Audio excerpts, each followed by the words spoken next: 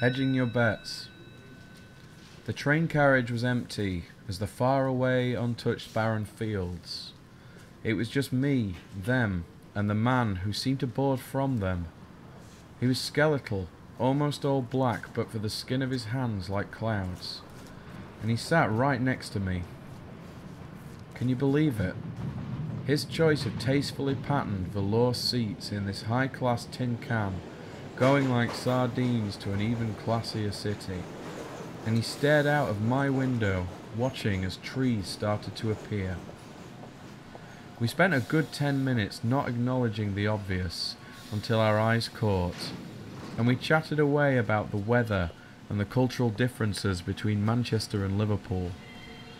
But then, after the brief and only silence, I asked, "You could have sat anywhere. The train is empty. Why did you sit here?" And he laughed. Soon this carriage will be full of people, people and their things, their children, their problems and their limbs.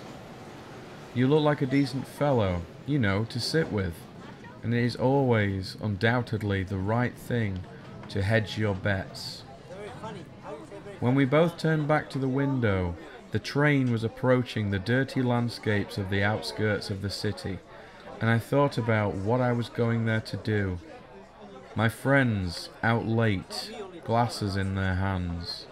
Her, me in her hands, and everybody else outside. And I got it.